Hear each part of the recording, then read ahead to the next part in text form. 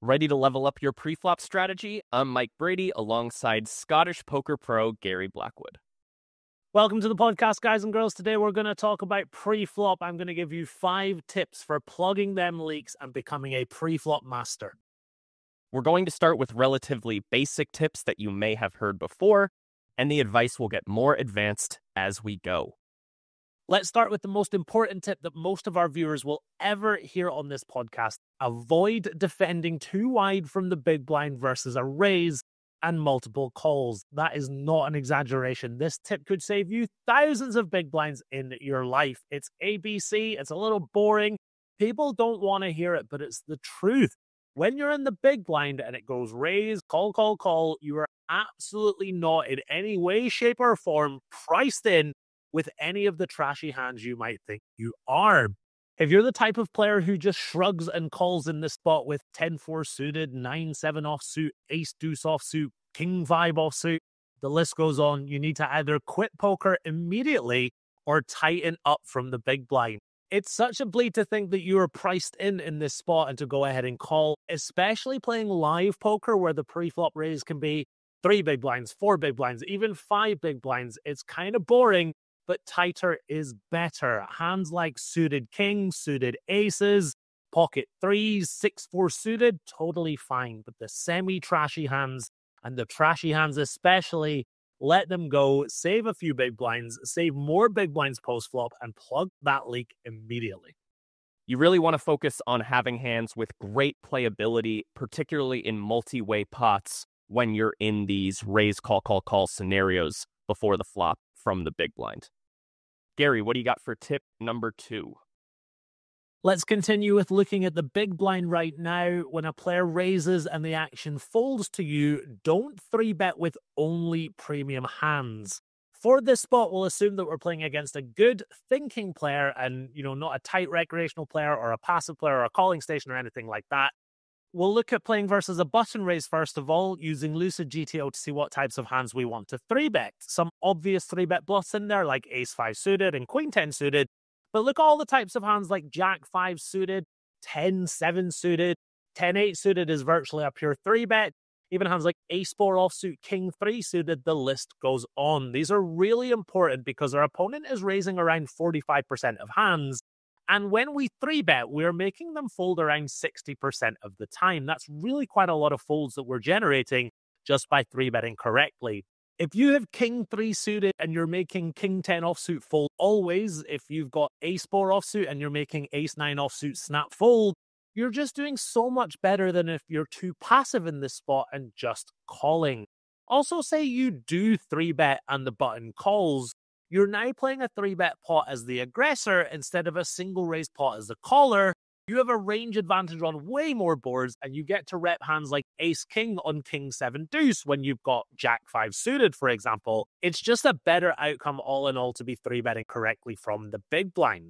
That big blind 3-bet range is obviously quite wide versus a wide button range and has some uncomfortable combos in it. If we take a look now at big blind versus under the gun, we'll see that we're not 3-betting as aggressively, but it's still really important to find the suited aces, the suited connectors, the suited broadways, and the low-frequency combos of hands like 10-8 suited, king-9 suited, jack-8 suited, and so on. Again, winning the pot pre-flop is really nice, and another important factor is we now have board coverage on a variety of flops. If our range is really Broadway heavy when we 3-bet and the flop comes down 6-5-4, for example, our range is really struggling as a result.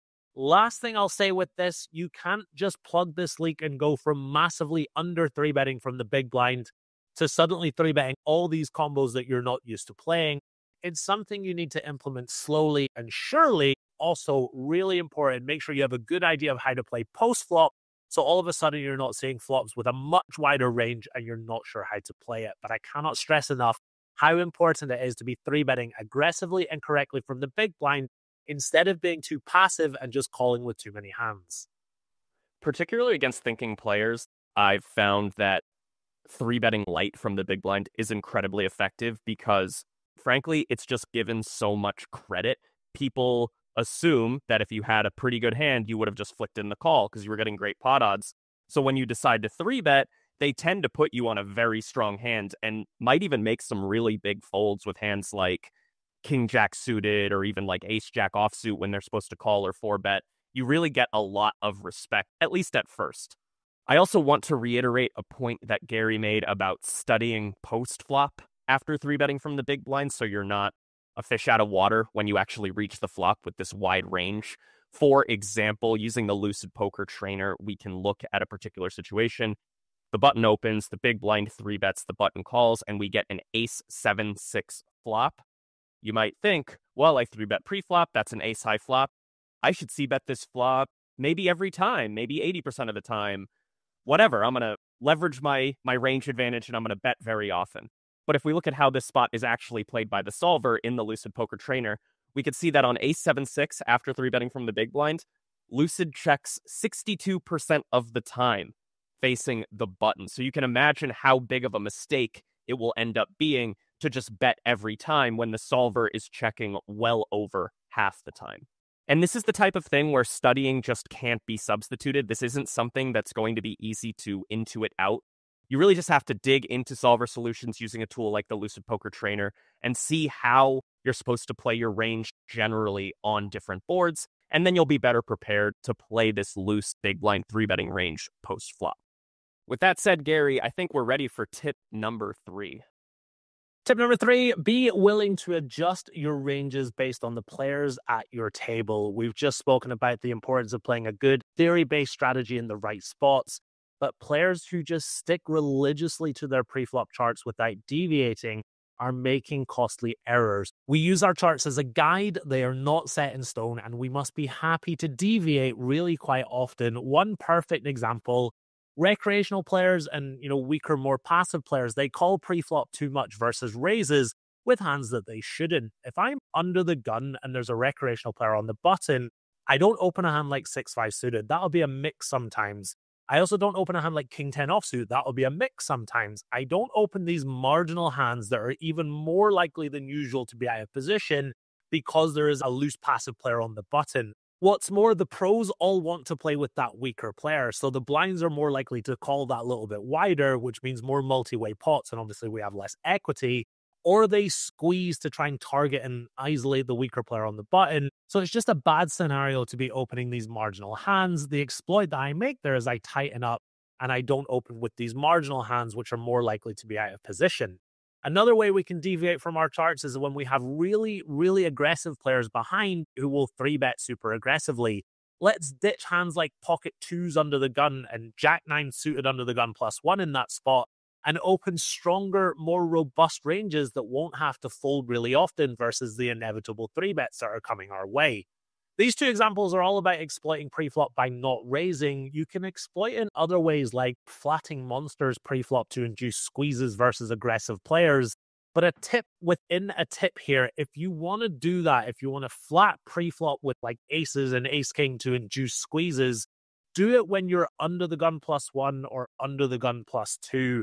If the hijack raises, you should never flat aces in the cutoff or the button, because it's so less likely that someone squeezes. And if you've got aces and you're seeing a flop in a single raise pot, that's just a disaster compared to seeing a 3-bet pot in position. So if you want to flat those monsters, do it when you're under the gun +1 or under the gun +2 and never from late position. I would recommend making that move quite sparingly as well. I have to be able to look to my left and see at least 2, maybe 3 players who are going to be squeezing aggressively. In the vast majority of low-stakes live cash games, maybe even the vast majority of games in general, that's not going to be the case, and you're probably going to be better off just fast-playing with your strong hands pre-flop. I'll also jump here by sharing probably my favorite overall pre-flop exploit adjustment that I like to make, especially in low-stakes games. This one works really, really well in the right spots. I love juicing up my raise size quite considerably when there's a massive calling station in the big blind or a massive calling station on the button, or maybe one who limped. I'll give you one quick example. I was playing a 1-2 cash game at the lodge with my wife sometime last year. A player limped under the gun, ended up calling a raise, and he reached showdown, and he showed down 8-4 offsuit. And he limped in early position, called a raise. So immediately I tagged that player in my head and thought, okay, when he's the big blind or when he's already in the pot, I'm going to have a pretty value-heavy range, and I'm going to really increase my raise sizes by a lot. And I think there was one hand where he limped for $2, and I made it like 25 with king-queen suited, and he called, and then he check-folded the flop. And it's like, I just made 12 and a half big blinds that I really should never be making, and it's all because I was paying attention and saw what that player was capable of doing when it came to his pre-flop calling habits. So the key takeaway with that tip, be observant and be creative when it comes to your pre-flop exploitative adjustments. All right, moving on to tip number 4. Take it away, Gary. Again, really important. Let's tighten up your calling ranges in games with high rake. We've spoken about not calling too wide from the big blind multi-way earlier. Let's go back and revisit the big blind and now focus on higher rake environments. One of the great things about Lucid GTO Trainer is that we have a high rake preflop chart to go with a more normalized rake structure. Look at the types of hands that are now not calling in a higher rake environment when the button raises and the big blind is constructing their defending range. Queen 9 offsuit, Jack 9 offsuit, 10-8 offsuit, and then suited hands like Jack 4 suited, 9-5 suited, 5 deuce, 4 deuce suited, the list goes on. You can defend these in normal rake structures, but when the rake is higher, these no longer become profitable, and we unfortunately have to just let them go. It's really important that we're mindful of the higher rake environments we find ourselves in, and we adjust accordingly, because like I say, some calls go from being slightly profitable to slightly losing based on the rake structure.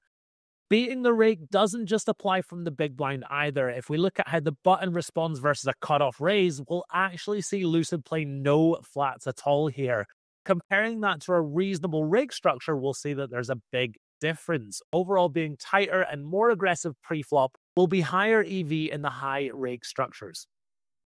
In general, calling actions are going to be the ones that suffer the most in high rake environments because you're essentially guaranteeing that you're going to the flop and you're going to pay that rake, which reduces your pot odds.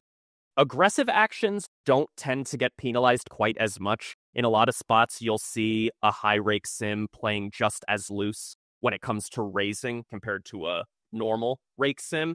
So a lot of the time, you can still raise roughly the same range. You could still roughly 3-bet the same range. But when it comes to calling, you really got to tighten the screws on your preflop game. And the goal here is to avoid paying that costly rake, because if you just raise and take it down preflop, you don't pay any rake at all. We've got one more tip ready for you. Go for it, Gary. My last tip is to err on the side of aggression rather than passivity. It is so easy when we play to fall into the trap of being a loose, passive player, flying preflop in every spot with certain hands, being a bit too loose, not being aggressive, not 3-betting enough, letting players behind us into the pot for cheap, letting the original raiser see a flop for cheap. The best players in the world, they 3-bet aggressively, they isolate, they get players heads up in 3-bet pots instead of 5 ways in a single raise pot. We all know how tough it is to play against an aggressive opponent who constantly has their foot on the gas. Let's be that player. As well as that, one of the benefits of playing like this is that particularly at lower stakes games, people don't 4-bet bluff anywhere near as much as they should, which means we're going to get to see a lot of flops in position. We're going to be the aggressor. We're going to get to just c-bet and take it down a lot. It's much more profitable to be the aggressor compared to being passive and just calling a lot of the time. We can use Lucid again to look at our cutoff 3-bet range versus a hijack open. So many suited broadways in there, lots of offsuit broadways, suited connectors, suited aces, even hands like pocket 7s are in there as a 3-bet. Instead of flatting preflop and allowing other players in, let's be the aggressive player who's putting in those re-raises, making our opponents uncomfortable, and playing bigger pots heads up as the aggressor.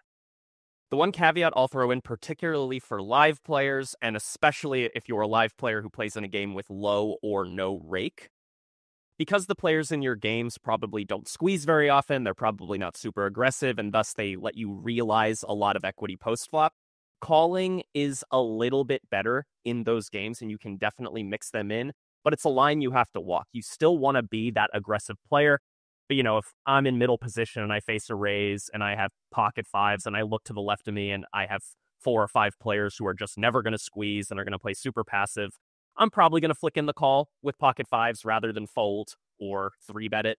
But again, that's a very specific adjustment based on the game that I'm in. in general, you should err on the side of aggression and be that tough player that most people don't want to play against. Yeah, I totally agree. Tip number 3 was to not have our ranges set in stone. So I totally agree with your example there. We want to deviate accordingly in that example you gave when you've got the passive players to your left. Let's go ahead and make the call with the pocket fives there.